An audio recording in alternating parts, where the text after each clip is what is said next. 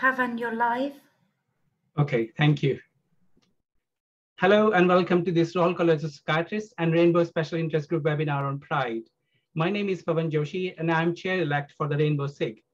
The Rainbow SIG is Sexuality and Gender Diversity Special Interest Group of the college, and we aim to promote and research the mental health of LGBTQ+ people. Please see link about the Rainbow SIG in comment section. I'm delighted to chair today's webinar with such a fantastic lineup of speakers. But before I introduce the panel, can I take this opportunity to welcome you all from wherever you are, and thank you for joining in today. Starting with few housekeepings, this is an hour-long webinar, and we have 4 panelists. With regards to the structure, we will have each panelist speak for us about 10 minutes, speak with us for about 10 minutes. We will remind them at 9-minute mark, and I will appear after 10 minutes on the screen so they would know it's time to conclude. Once we have heard from all our panelists, a Q&A session will follow. So can I invite you all to post your questions in the Q&A box and comments in the chat section throughout the webinar. We encourage all supportive and thought-provoking questions and comments. However, any discriminatory entries will be removed. We will try and take as many questions as possible, time permitting, in the order they appear. Now, with great pleasure, let me introduce our speakers today. Our panelists today are Professor Dinesh Bhugra, former president of Royal College of Psychiatrists, Dr. Louise Theodosiou, prominent college and Rainbow SIG member, Dr. Saul Levin, CEO and medical director of American Psychiatric Association, and Dr. Paul Gilluley, chief medical officer of East London NHS Foundation Trust. Thank you very much for joining us today. And with that, we are delighted to have you all here with us. One final note, all our speakers have amazing portfolio of fantastic careers behind them. However, given this webinar is for an hour only, I'll keep their introduction brief. So without further ado, let's start.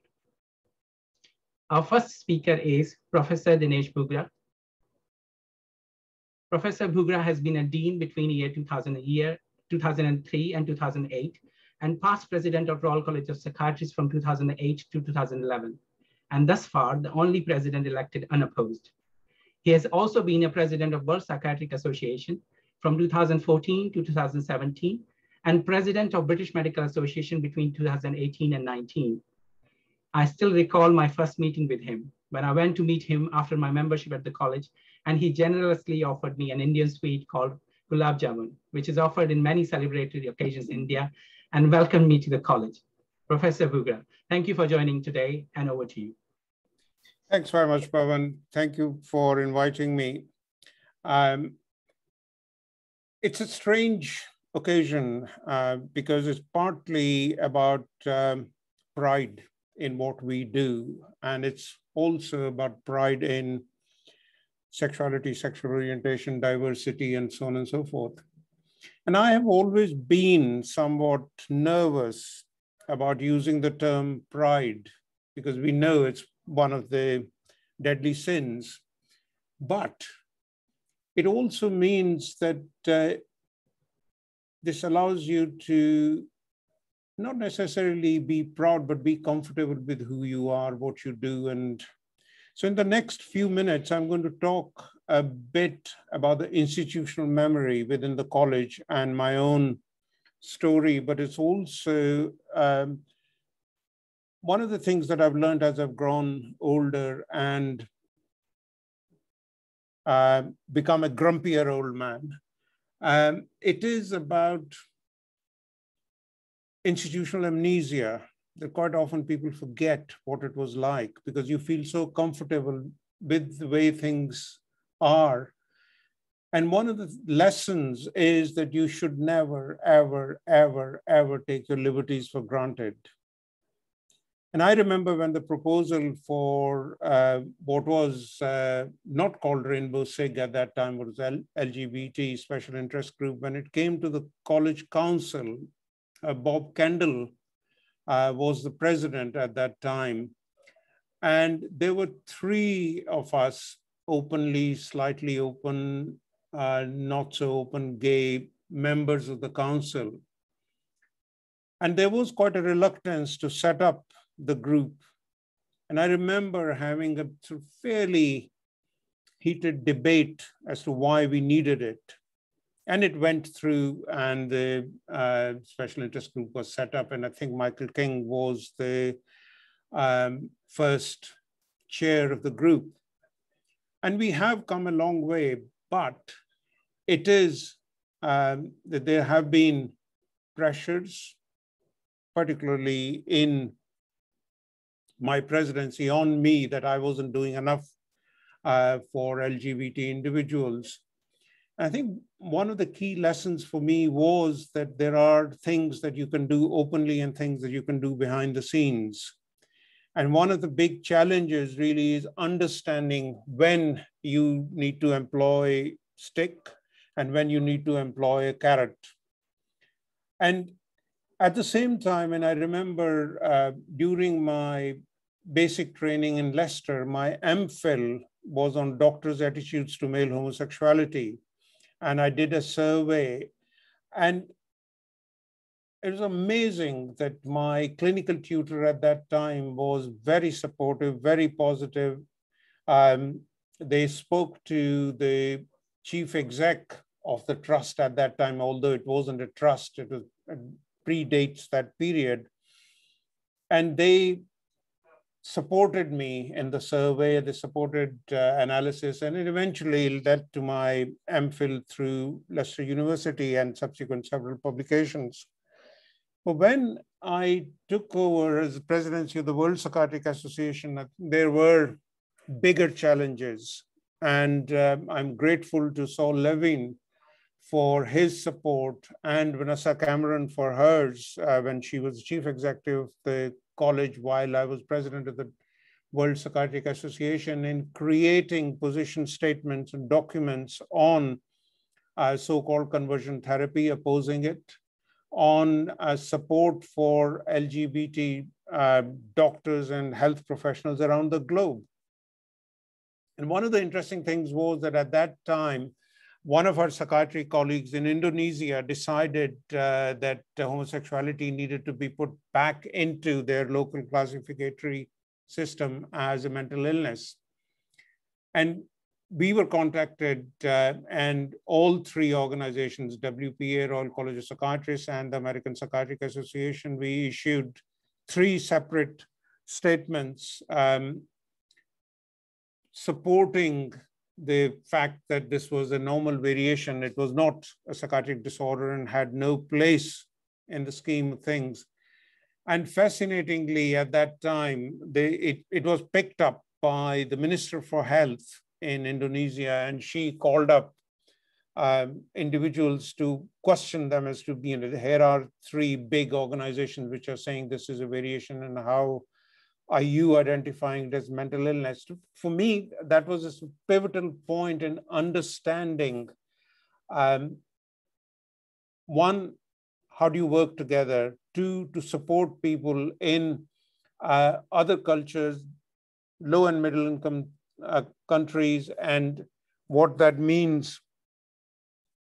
And at that time, there was also that Maudsley had what was called a support group for doctors, particularly psychiatrists. And I would like to pay tribute to Professor Anthony Mann and acknowledge the work that he's done over the past few decades in supporting gay, lesbian trainees. And at that particular time, I'm talking in the sort of 60s and 70s, that's 1960s and 1970s, that there was very limited support for people. Quite often, if the word got out, there were, you may not get shortlisted, you may not get support, but Anthony, Dr. Yonglok Ong, Jeremy Bolton, and others created the support group, and in various positions at various levels, they continue to support trainees, both in terms of preparation for exams, but also finding jobs and mentoring people once they became consultants, and so on and so forth.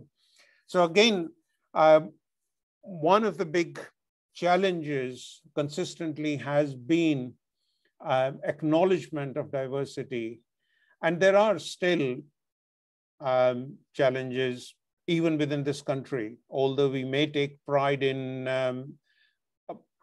how long way we have come. There are challenges for people who may be struggling in small places, who may be struggling in bigger places, who may feel that they are not supported.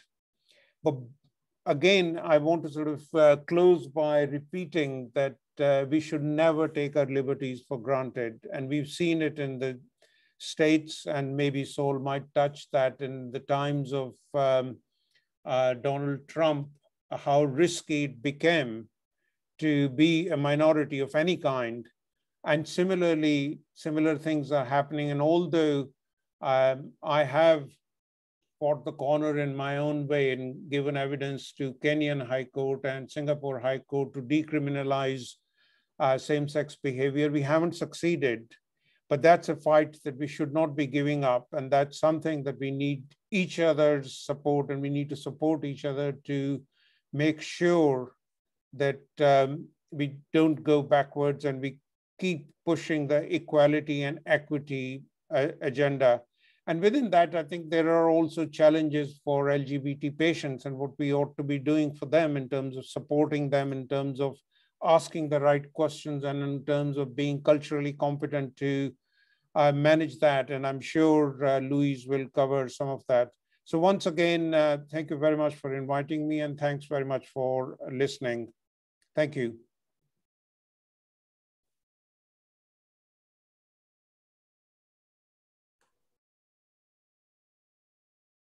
Thank you very much, Professor Bhugra, for sharing your insight about the Rainbow SIG journey and about your work on LGBTQ plus matters as a leader while working in the college and World Psychiatric Association. Thank you very much. Now, a quick reminder to those who recently joined us. Welcome to this College and Rainbow SIG webinar on Pride. Please do send us any comments and questions in the relevant section. We'll take as many questions as possible, time permitting, during the Q&A at the end. Our next guest is Dr. Louise Theodosiou. Dr. Theodosiou is a child and adolescent psychiatrist based in Manchester University NHS Foundation Trust. Louise works part-time in an innovative adolescent service based in a community center in Moss Side called Emerge. Emerge supports 16 and 17-year-olds with a wide range of mental health needs. The team has a proud tradition of service user involvement and a commitment to equality and diversity, with a celebration of difference and identity development at the heart of everything they do. Thank you for joining, Louise. Over to you. Thank you very much. It's an honor and a privilege to be speaking on the same platform as so many people that I very much admire. I'm really, really excited to be part of the Proud celebrations this month. And I'd just like to say how proud I am of my Emerge team generally, and two of my excellent colleagues, Sarah and Leslie, did the podcast, which is also available as part of the Pride celebration. So I feel like Manchester's Pride community is doing their bit to be part of what's happening. I think for me, when I think about Pride, and when I think about my identity, both as a doctor and as an out lesbian woman, the two things that are most important to me are family. And I've been incredibly lucky in the families that I've been part of. I'm part of a fabulous Greek family that brought me across from Africa and looked after me when I didn't quite know what to do with myself when we first moved to the UK. And they've continued to be incredibly proud of me. And they were proud of me and used the word proud of me before pride was something that I understood in an LGBTQ context. Although if I'm honest, I always knew that I was LGBTQ. And I'm very proud of the fact that my family were able to accept that and to understand that very quickly. And that's something that I will always be grateful for. I think anybody who's been to Manchester is aware of the fact that Manchester, in my mind, is a place where there is a continuous reinvention, a continuous celebration, and a continuous awareness, both of the, I suppose, the fragility and the brevity of life, but also the wonderfulness of life. And to me, this slide that we've got here sums up everything. And behind me, I've got Tara. I don't know if you want to say anything, Tara. Hello, lovely to meet you all. My name's Tara. I'm the team secretary, and I work alongside Louise in our little Emerge family. Yes, and one of the reasons for Tara being here today is that, as you can see from our slide, we've all celebrated being LGBTQ allies. And to me, one of the things that's most exciting about diversity and about making sure that we're all just thinking outside of our own boxes is making sure that I, as a lesbian woman, am also thinking about what it's like to be from other minority communities. I don't know what it's like to be trans, but I absolutely want to 100% support trans people. I don't know what it's like to be physically disabled, but I want to be part of these. I want to be part of the understanding and the empathy around these communities, while at the same time allowing them to lead on the dialogue. And I think what's fantastic here is that if we look at our allies, we can see here that Sean, one of my colleagues, you can't quite read his pledge, but he's talking about the importance of making sure that LGBTQ people from minority ethnic communities are also supported. And to me, pride and diversity and making sure that absolutely everybody is taken forward in terms of identity is incredibly important. And it's one of the reasons why I feel so lucky to work in Emerge. Can I have my next slide, please?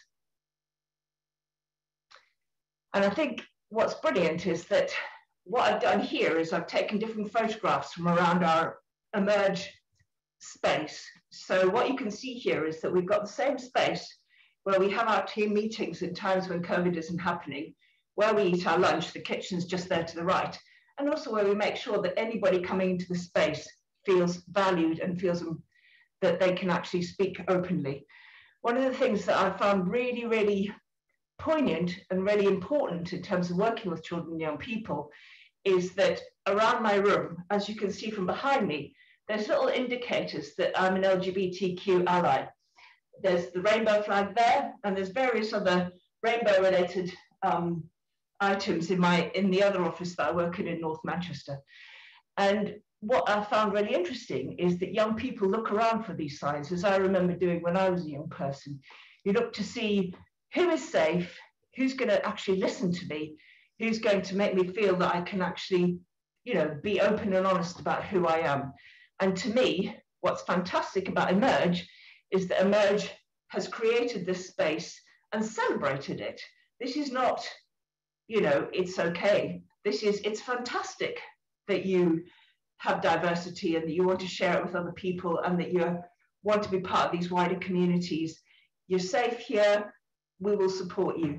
I don't think we always get it right. I don't think anybody always gets it right. But I suppose what I would say is that having been on my own personal LGBTQ journey, having a fantastically supportive girlfriend who most of the time approves of what I'm doing and a family who 100% support me, what I know is that actually alliances, pride, these kind of things are incredibly important. Next slide, please.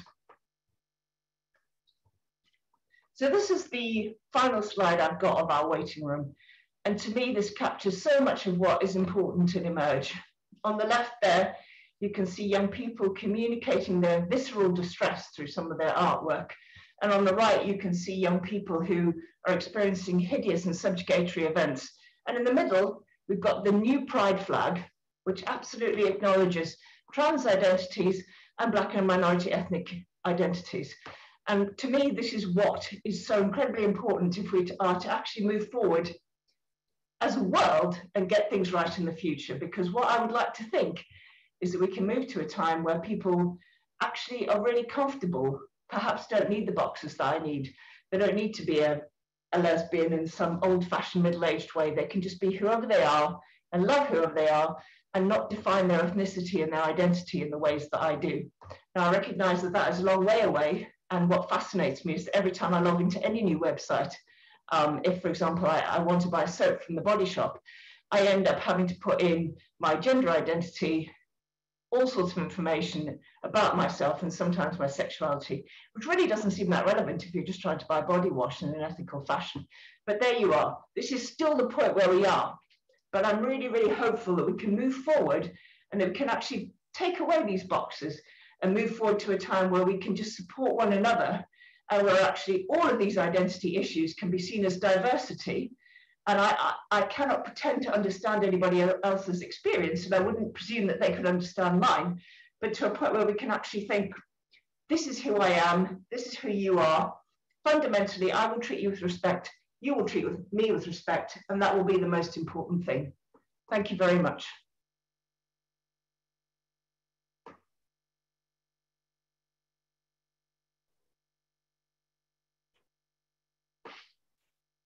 Thank you very much, Louise, for highlighting the importance of friends and family and also working in a team that is LGBTQ plus positive and supportive, where we are seen and acknowledged, and also reminding us why this is especially important for young service users and to create an environment that is safe, positive, and uplifting.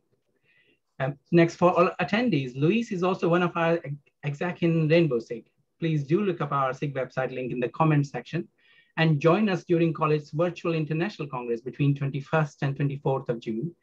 And among many other fantastic sessions there is an amazing relevant symposium on 21st of June, which will be chaired by Professor Helen Gillespie. Our next speaker is Professor Saul Levin. Professor Levin is the CEO and Medical Director of the American Psychiatric Association, APA, and a clinical professor at the George Washington University School of Medicine in Washington, DC. Prior to that, he was the head of the Department of Health of Washington in DC. Professor Levin is originally from South Africa, where he got his MBBCH, and he also has a Master of Public Administration from Harvard University, Kennedy School of Government. He's a fellow of the Royal College of Physicians in Edinburgh and honorary fellow of the Royal College of Psychiatrists. Professor Levin is the first APA CEO and medical director who is gay, and he has been a leader in many of the LGBTQ plus medical associations in the USA. Thank you for joining, Professor Levin. Over to you. Thank you so much, Dr. Joshi. So I really want to thank the Royal College of Psychiatry for hosting this really important discussion, an important global ally, I think, to the whole movement. And I have to also thank the Rainbow SIG for organizing this, and thank you for inviting me to come and talk a little. So I was actually a little divided as to what sort of talk should I give. Do I give a personal talk of my journey and coming out as gay, or do I do it from the perspective of being the CEO and medical director of the American Psychiatric Association, but doing it from the perspective of being gay? So I'm actually going to try and do a little of both as we zoom along in this talk, and then we'd be happy to take questions afterwards. So as a gay man in the House of Medicine and as an international medical graduate in the United States, I think I have some unique insights into the issues facing the LGBTQI people of today and how these issues intersect with both health, mental health, and politics. I was born in South Africa during apartheid, when being a gay person was enough to get you a 7-year prison sentence if you were arrested.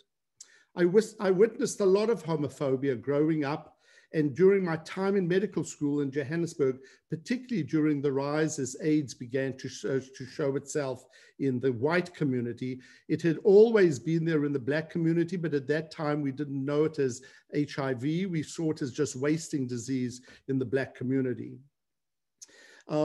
In 1994, the post-apartheid government came to power. They very quickly decided it was time to change, get a new constitution. And the big issue was would LGBTQ be incorporated into that constitution where everyone was treated equally and fairly.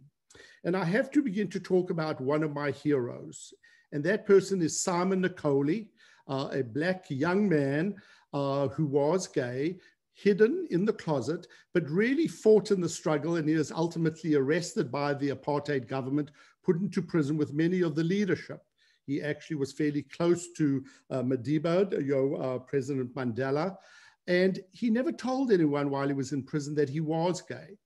And as they began to discuss the idea of what should be the new constitution in the country, he noticed no one ever brought up LGBTQ at the time. And he realized that he couldn't keep quiet, that he needed to talk about it. So he finally, in prison, where you have very homophobic police, and in some ways, the gay community within the Black community was also a little ostracized and seen different. He came out to them, and at first they were a little shocked, a little surprised, but he began to explain to them what it was like being a gay person. And in the end, they all agreed that they had to have LGBTQ getting the same rights as everyone. So when I talk about can anyone make a difference, everyone on this call, and there are a lot of us on this call, I'm busy seeing we've got 121 people sitting on this call right now, can make a difference. And it takes courage, but also you have to feel you want to take that step into courage and in some ways come out and tell it. I always used to joke to my family and in some ways at work that if ever I had to write an autobiography, it would be hidden in plain sight. That I was gay. If you just Googled me, you would see I'm clearly gay.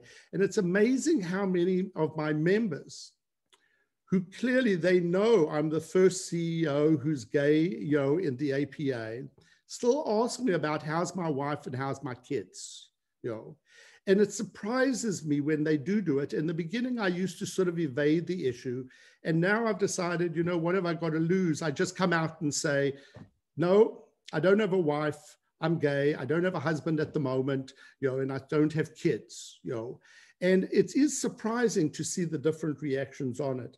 But it reminds me that the only way we're going to truly get true freedom here is for everyone to not be silent and to speak up. And I think that's what we're seeing with Black Lives Matter, what we saw with the death of George Floyd that changed the nation and changed, I think, many countries.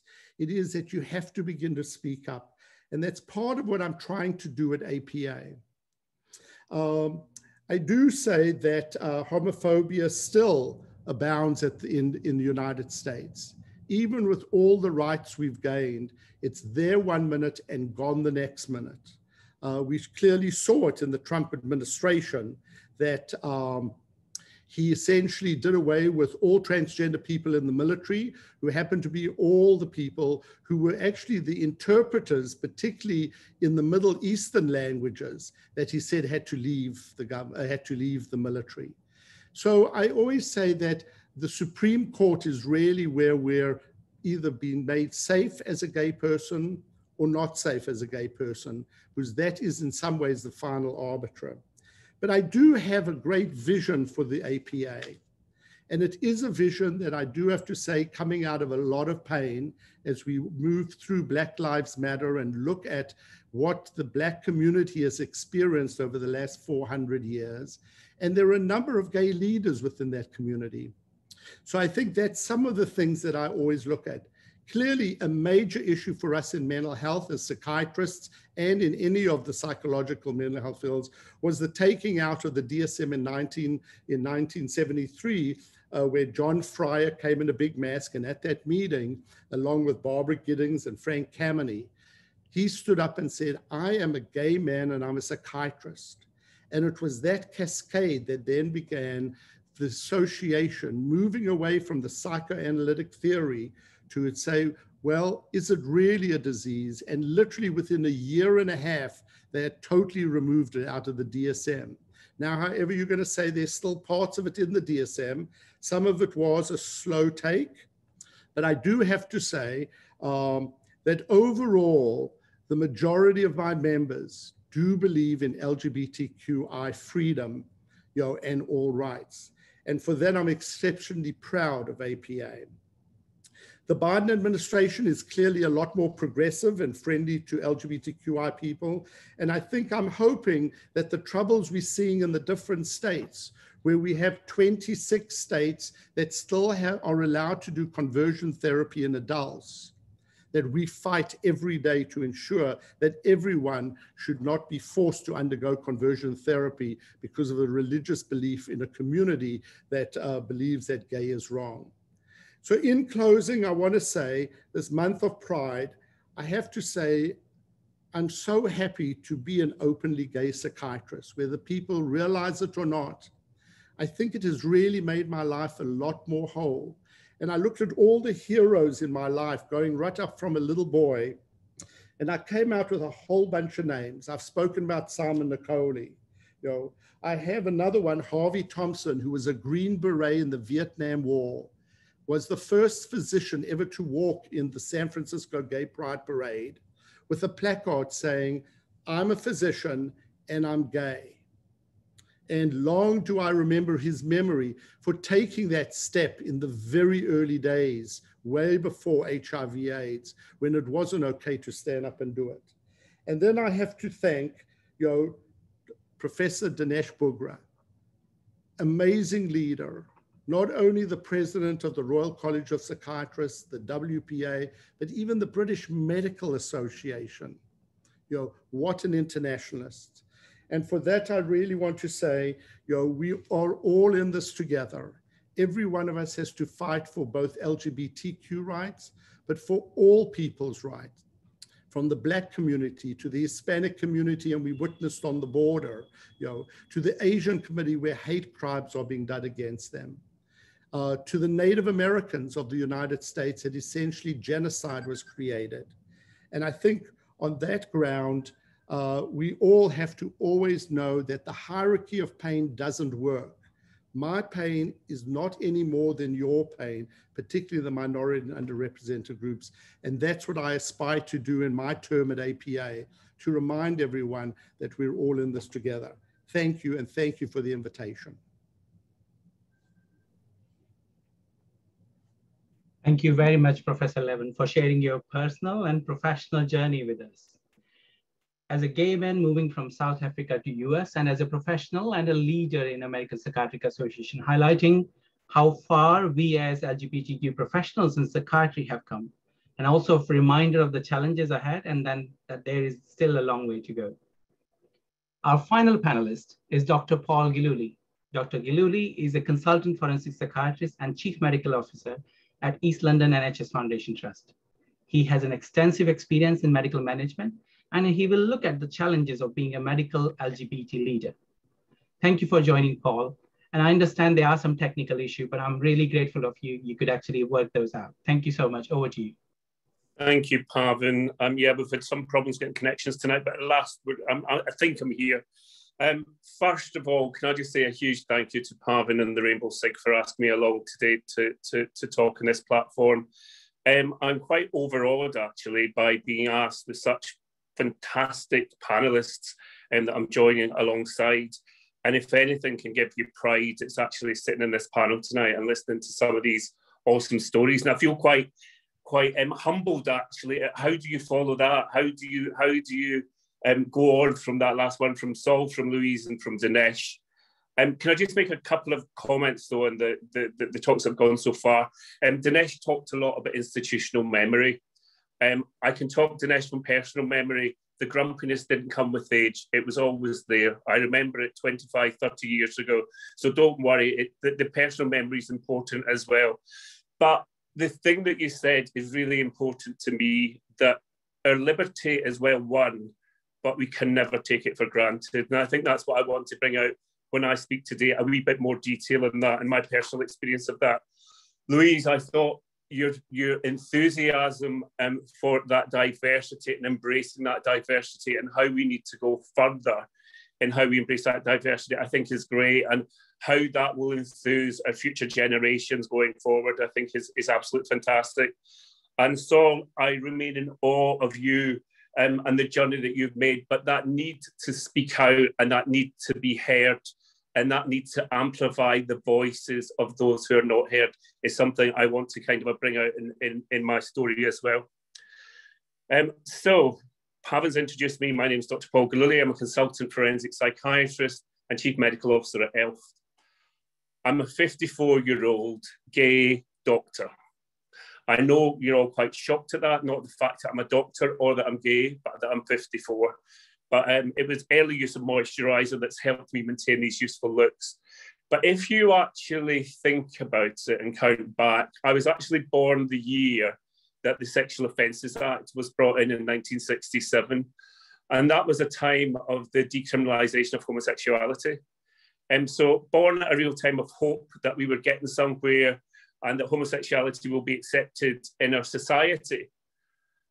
However, that kind of a hope and that hope that things would move forward came to a crushing blow, actually, when I started to come out as a gay man.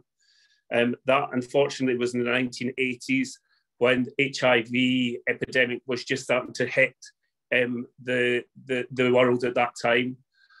I'm still haunted by the scenes of the huge slab, that plinth actually falling to the ground and shattering, and really wondering to myself, is this, how long am I going to survive? You know, friends were dying around us, and friends continue to die from HIV. And you really started to wonder, you know, what kind of life will I have ahead of me? Safe sex, I never knew anything but safe sex. I never knew there could be anything about safe sex. So that was what I was brought into as a young adult. And going through medical school, I was never out at medical school. I was outside medical school. But in medical school, I kept my private life to myself, because I really found it a major challenge on how can I put the two things together of being a successful doctor and also being a successful out gay man. And at that time in Glasgow, I could not see how the two could be compatible, if I'm honest. So, I mean, I think Pavan and I talked about this a bit before the talk today, and we talked a bit about coming out and how people talk about their coming out stories and how challenging it is to come out to friends, how challenging it is to come out to your family and to your colleagues. I think the biggest challenge to come out to is yourself. And that biggest challenge when the only person you've got to speak to is yourself. And the fact that you know you're different, but how can you put this together with no real role models at that time that you could look up to and say, I'd like to be like him, or I'd like to be like her, I'd like to be like them. So it was quite a challenging time. So needless to say, you can probably hear by the voice, I wasn't born in London, I was born in Glasgow and trained in Glasgow. And immediately, as soon as I finished my house jobs, I ran and came to London and found the mecca of London at that time, which was quite mesmerising. And a year later, I met my husband. But during my time, we've went through Section 28. We've seen Section 28 come in the late 1980s. And I remember protesting against it at that time, but we failed dramatically, and then we've rescinded it. We've also fought for equal age of consent. I was illegal when I came out at first because homosexuality, although it was legal, wasn't for consenting men under 21, over 21. And we didn't really get the full age of consent the same until 2000. Similarly, we fought for the rights of civil partnerships and then for the rights of equal marriage. So going through all of those, I really felt when I got my consultancy in 2000 and I started in medical management, I'd met a husband, I had settled down, and I really sat back on my fat backside in my white privileged state and thought, I've done the fight, we've got here, we've won what we've won, what's everybody bothered about? We've succeeded. And oh, how very wrong I now realise I was, and how very wrong I've realised since that I was. And give you an example of that. 4 years ago, I took part in an NHS leadership training exercise with aspiring other executive directors. And we were asked to set up learning groups of 7 people, all kind of deputy medical directors, and present a pathway of, our personal pathway of how we got on our leadership journey and where we went from childhood right through our family experience, right to how we developed into our medical career and into leadership subsequently. So I sat down and I took my time planning this whole thing out, and you know, I thought I'd got it all done, and I was desperate to go first because you're desperate to get up there and kind of present it all and get it all over and done with. So basically, unfortunately, somebody got in front of me. And I remember him presenting his personal life story and thinking, oh my God, I never realised you had to go into that much of detail. But I then started changing my story slightly so that I would add more detail to it. I talked about my mother dying when I was very young. I talked about my father's remarriage. I talked about my relationship with my stepmother and my brothers. I talked about going to higher education and being the first person who went from medical school, and what I real proud my family were of that, and how I was put on a pedestal in some ways. But then I told the story about coming out as a gay man when I was 21 to my family, and how that really knocked the pedestal from beneath my feet, and how it felt a bit of a, it not felt a bit, it did felt quite clearly a disappointment. It shattered my parents, and my mother talked about at the time about, and she embarrasses herself now by remembering it, but talked about my chosen lifestyle and how I've become a lonely old man. But in those days, she had no other thing to know from what she was given on TV or otherwise. She had no contact with successful gay men or lesbians or transsexuals. So I then continued in my story and told the rest of my story, and how I got my medical degree, and how I trained in psychiatry, how I was a consultant forensic psychiatrist, how I went into clinical directorship, done some quality work and done other work, and worked my way up to be a chief medical officer. And I finished off my presentation and thought, yeah, I've achieved that. That's quite good. I feel quite relaxed. Well done. And all I could hear was this deafening silence. And I thought, oh my God, something's went wrong. And one of my colleagues said, hold on a minute. Okay, so you came out when you were 21 to your parents, and it had a devastating effect on your family, a massive impact on your family and your relationship with your family. And I went, yeah. And he said, and that's it. And I was like, no. He said, well, so what happened? And I said, well, of course, I came down to London. I met Tim in 1993. Tim and I have been together ever since. We had a civil partnership. We get married. We've got a house in Clapham. We've got a dog. You know, everything's been really happy with our lovely life. And he said, but the strange thing is, you never mentioned that in your time that you've actually been talking. You never mentioned how important your partner was. You've never said anything about Tim. Everybody else talked about their wife. Everybody else talked about the family. Everybody else talked about the divorce. So for me, it really taught me that homophobia sometimes is not just an external thing. It can also be an internal thing. And I think it really taught me then, as I came into a leadership position, that it's given me power, position, and privilege, and an opportunity to amplify the voice of others, the people who are not heard. And I think, as Dinesh and Saul has spoken about, I really worry at the minute where we are and where our liberty is, particularly in the things that are happening with our trans siblings. And it frightens me that that's the first move that will happen, and we move further and further to actually losing our liberties. So I think the one thing I would really encourage everybody is stand up and be counted and let your voice be heard. Thank you, Pavan.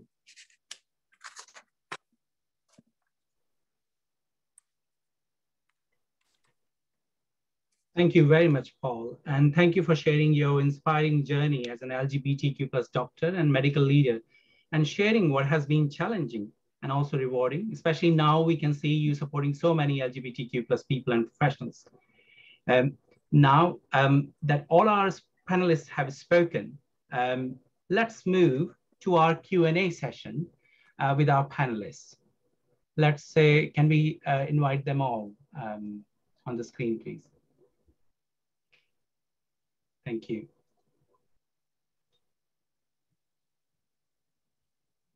Thank you, everyone. The first question comes from, and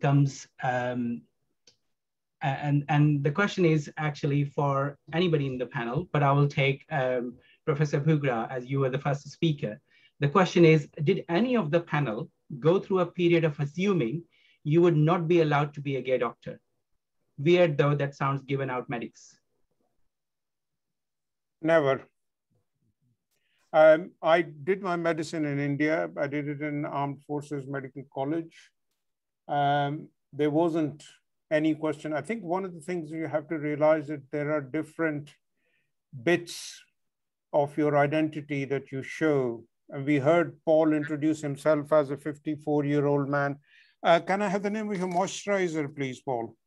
And for him, age was predominant over his orientation over medicine. So we all make those kind of judgments. And some of those micro-identities vary who we are with, who we are trying to communicate with. And I think one of the big challenges really is that, you know, doctors who are gay, but there are gay doctors, and there's a difference. So I think we need to be very clear that one size does not fit all. People have their own journeys, but the message that I'm reading in that question is that we as professionals have to make sure that medical students and nursing students and other health professionals in training need to be supported and need to be made to feel comfortable. And I think that's the key for me. Thank you very much, Professor Bhugra. Next question is, and if I could bring you in, Louise, for this question. The question is about, could the speakers say a few words about making it clear to our patients, colleagues, and allies that psychotherapy, very much like descriptive psychiatry, is at its core on the side of LGBTQI+ people. Although, of course, we are not angels in terms of our prejudices and skeletons in the cupboard.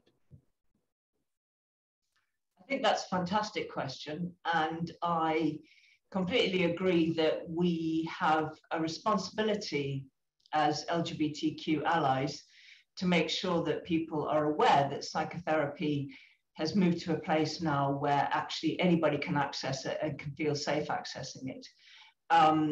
You know, we're all aware that there have been stereotypes, archetypes, you know, things from the past that are perhaps not helpful to the idea of people being fully formed human beings as adult homosexuals. But I think that, you know, all of the people here on this panel are proof that, you know, we can be out, proud, and actually as functioning as anybody else in society.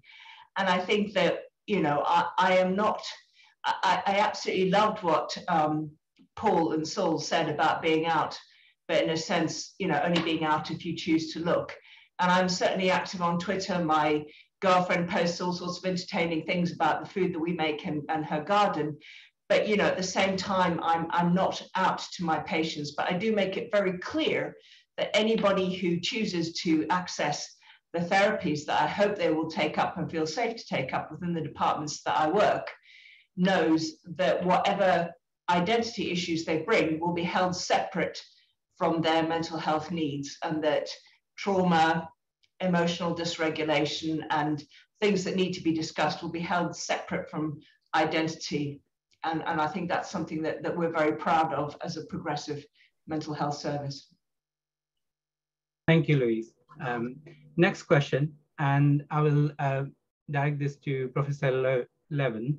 How can we create a safer space for staff and patients? Sorry, I think it's... So thank you for the question. So, you know, I think Louise said it best. And in the early days in coming to the United States, I was very involved with the Gay and Lesbian Medical Association and began to rise up the chain there. And they once asked me, what would you like to do or see as a LGBT, at that time it was just LGBT, you know, was the acronym, to make it normalized in the general population. And I said to him, you know, I'd love to see in every doctor's office, in every nurse practitioner's office, in every nurse's office, a social worker office, psychologist office, the gay flag. It doesn't have to be big, but it just has to be there, that when you sit in that waiting room and you're thinking, am I going to divulge it, no matter what age you are, be it from an adolescent, young kid, adolescent, to an adult. Just seeing that freedom flag there gives them the permission and the ability to realize this is a safe place that they'd have it there, and I at least need to bring up the topic. So I think that's the answer that I've always said it, is that, you know, it's time for all of healthcare to begin to realize we have to take care of all the minority and underrepresented groups, and we need to physically show them that when you come into your space, there's something there that is a flag for that person to say, this is a safe place. I can tell you, Dinesh, one thing I'm going to argue a little with you. I knew I was gay since I was a little boy. right from the start, but in very homophobic apartheid South Africa, it was not something you did. But it was the first physician I ever met in my second year at medical school. Graham Pierce was his name, who was a gay man and was proud to say it at a time when you really didn't want to do it. And it was just him being there, showing me, Saul, do not hide who you are, really makes it. And I think it comes out, we all come out at the right time for ourselves. But there's also help that you can get from people as you struggle with it on it. So Dinesh, you have helped me even in this country by being, in my country, by being the president of the Royal College and the WPA, and to be able to say, yeah, we can be leaders in any organization, to get to as much to the top as you want to go. So I leave that answer, and thank you to I know there was an anonymous attendee who came from South Africa. It's always good to see a fellow South African, in the audience, and I'm happy to work out how we can chit chat as well, either before or later. You can always get my email from Pavan who has it on it. Thank you very much, Saul. The next question, and I know this is a particular specific question, so I'm not sure if everybody is aware. So I will start with asking Paul, you're the next, but other people can actually raise hands and answer that as well. This question is, what is the panel's view of the Bell and Tavistock case, particularly as Kira called lack of therapy as a reason she mistakenly thought she was a boy initially? Should the college have a position?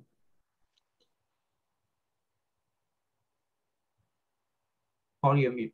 Yeah, no, I've just come off mute. I think the Tavistock case is really important, and I really feel for the people at the Tavistock and the work that they were doing. What worries me is this case has meant that I worry for the kids that were sitting on waiting lists for up to 2 years for help that are no longer receiving help. And I would like to see reassurance that they are receiving help and the help that they need. And it just worries me with this whole move that we're getting, particularly towards trans, that we move further and further in that issue. Certainly, I've seen the stuff that's come out in the HSG in the past week, where they've suggested we should have a debate about trans. I mean, I'm a bit lost in what the debate is. The Equality Act made out what people's rights are, what trans rights are in 2010. Why are we now getting into a debate? And I worry about when people say these things, their lack of acknowledgement of the impact it has on people, particularly on trans. So I think we have to be, I think it's very, very difficult political area that we're in at the minute, but I think the college does have a role in that. Certainly within, Louise talked about Twitter. I'm afraid I'm the opposite. I'm an ardent user of Twitter, and I'm quite out on Twitter, so people know I'm gay as well. But I think the bit as well, sorry, Pavan, I'm just coming back to the previous question as well. I think Dinesh's question was really important, and I think there was somebody said it to me when I was doing leadership training, is you have to come to a point where you decide, are you a leader who's LGBT, or are you an LGBT leader? And that's a bit about being the LGBT doctor or your doctor who happens to be LGBT. And I think we have to have room for everybody in that. You don't have to be fit to come in. Everybody needs to be comfortable with who they are, and everybody has something to contribute. Thank you. Thank you very much, Paul. Another question we could take, because I'm mindful of the time. The question is for Professor Bhugra this time, as we have done the first round. How should we handle trans women on wards when traumatized women feel uncomfortable? I think it's a difficult one. I mean, the basic principle has to remain, which is about equity and equality. Whatever people's personal attitudes, they should not interfere with good clinical care.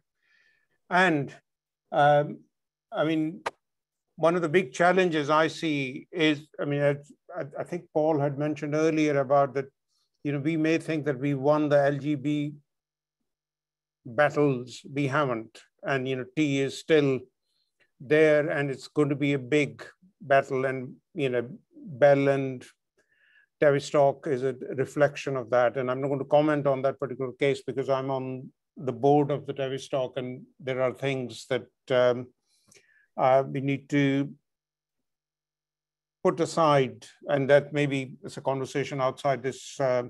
But on the ward, I think the first principle of good clinical care has to be to make sure that everybody feels safe. That's what wards are there for in the true sense of asylum, no matter whether you are trans or you're disabled or you're perfectly healthy individual who's distressed because of depression or psychosis or whatever.